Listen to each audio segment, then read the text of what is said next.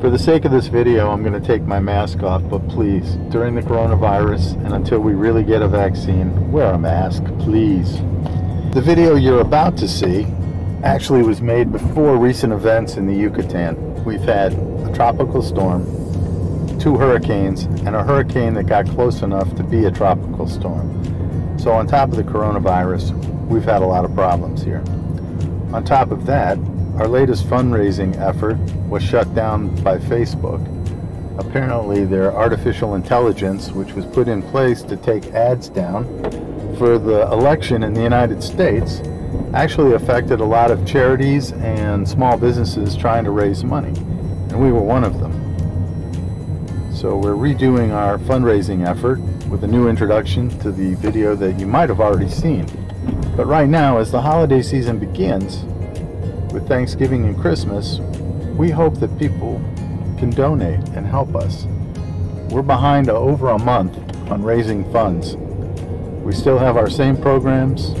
We're still feeding people out in Las Torres, but our money is out. We need to raise more. We're still doing the soup kitchen. We're doing chili macaroni Wednesday nights. That we might be able to do 1 or 2 more weeks, but we're going to be out on that too. So we are at a critical level. We need to bring money in now.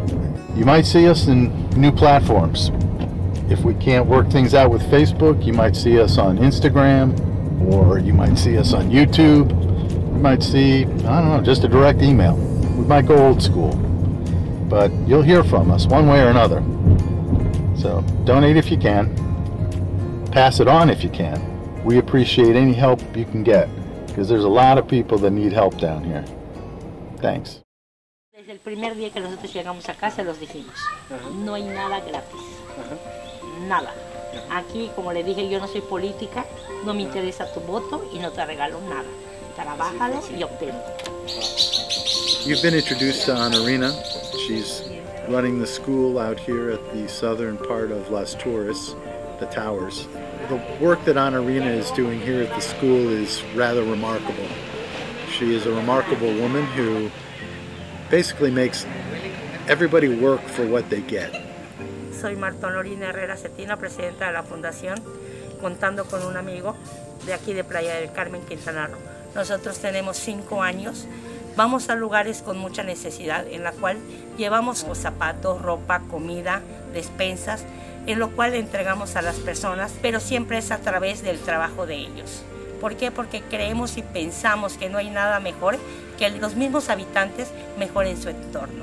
Y vimos que la necesidad más fuerte, a pesar de ser, en este caso, el alimento, también vimos que los estudios o el aprendizaje para los chicos era muy importante, ya que encontramos con niños de 9, 10 años que nunca habían asistido a la escuela.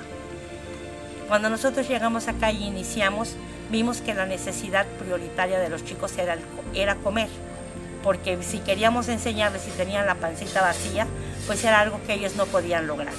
Entonces, ¿qué fue lo que hicimos? Que desde el primer día de clases a los chicos se les da alimento, se les da desayuno y se les da comida caliente que pueden consumir aquí en la escuela o lo pueden llevar a casa para compartir con su familia. Yo a veces tengo 25 despensas, vinieron 30 mamás. Bueno, les doy primero a unas y en la siguiente no les doy a esas, les doy a las otras. Y es la forma en que les vamos pagando el trabajo también. This is perfect. This is what I want. Ah, qué bueno. We will work together. Sí, yo todo lo que sea para ayudar a la colonia estoy súper encantada. Another new approach is we're going to bring all of the materials to make the food packages here to the school. So the women who will ultimately get the packages will be making the packages. This way we're buying bulk and we're probably saving 30%. And we're getting 30% more so we can give 30% more people some food packages. So it's a big deal. And I think there'll be a greater appreciation. It'll be a community effort. Porque yo creo que no hay nada mejor que poderlos ayudar, pero yo creo que lo mejor es empoderarlos. Es decir, enseñarlos a salir adelante y que la situación con la cual están viviendo ahora no es necesariamente en la que se puedan quedar, sino que con estudios y preparación van a tener mejores oportunidades de vida. Y eso es lo que nosotros queremos para cada uno de los chicos que tenemos aquí en la escuela. This is what I have come to really respect about Honorina and Las Torres is, you know, there's a lot of pride here. There's people that want to work, that, you know, don't want to be handed something. They want to work for it, they want it to have value. Honorina is teaching this value, whether it's to the children at school.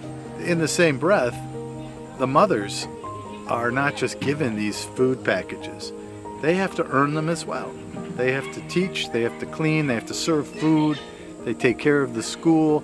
Some of them even help fill in the potholes in front of the school. This is a magical place. There's good people, there's hardworking people. There's Honorina, who is working here for years, you know, and got this school built from a shack. And I want to try to help her realize helping more people as much as possible. Te invitamos a que te sumes a esta campaña para poder recaudar fondos, para poder comprar las despensas para estas familias.